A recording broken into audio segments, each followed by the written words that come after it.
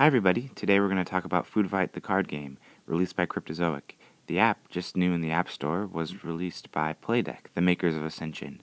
Let's take a look at this app and see how it compares to Ascension, as it is a different type of game with, I think, a different design goal.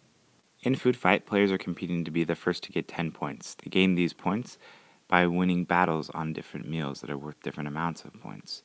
They use cards in their hand that have special abilities to compete for one of these meals.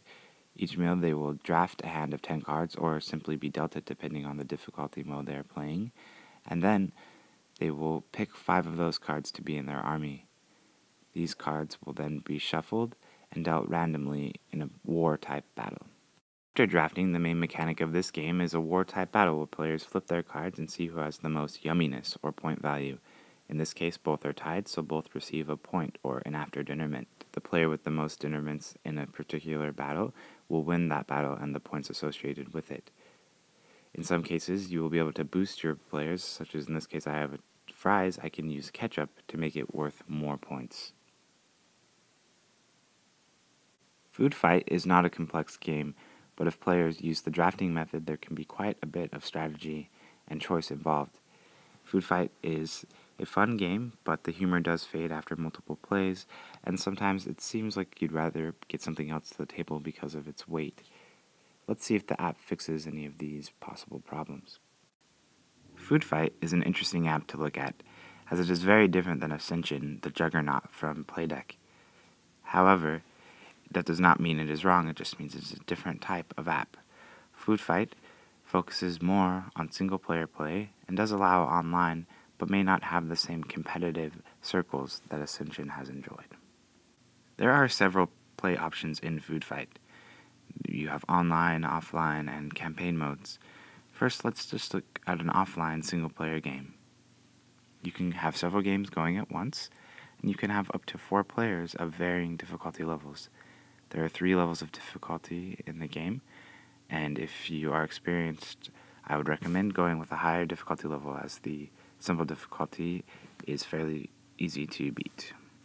You can also choose your avatar from several choices, and you will unlock new ones as you play the campaign mode. These avatar choices range from humorous to disgusting, depending on your point of view. Once you have set up your profile, you can also choose whether you'll play the drafting mode or the bootcamp mode. I recommend in almost any case to play the drafting mode, as it adds strategy to this game, whereas the bootcamp mode simply gives you cards and gives you no choices. The cards you can choose will be highlighted, and you can pick one to draft, and then you will get the next hand of cards.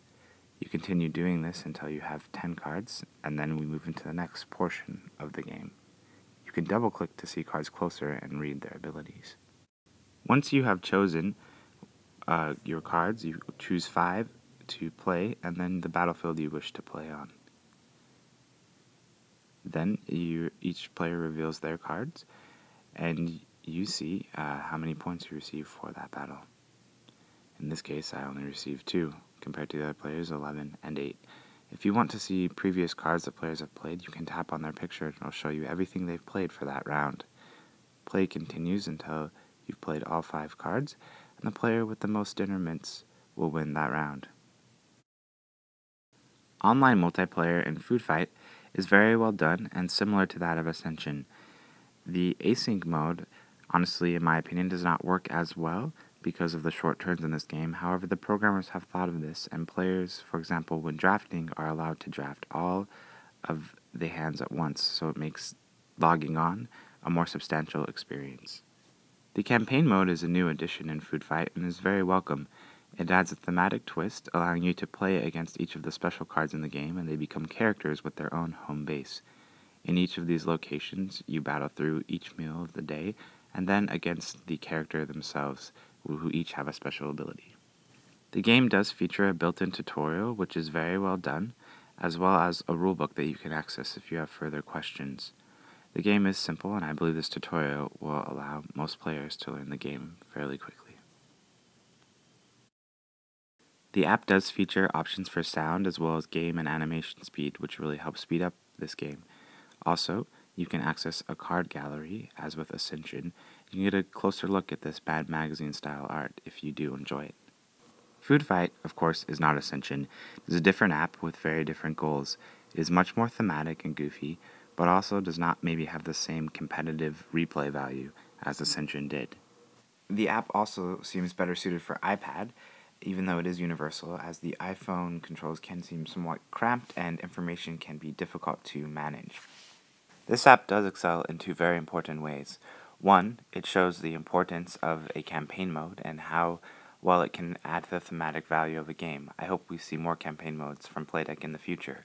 Also, most importantly, this app takes a game that is a little bit trivial and a little bit humor-based and makes it something that's quick and easy to play on iOS, and I believe gives it more staying power than a physical copy of the game.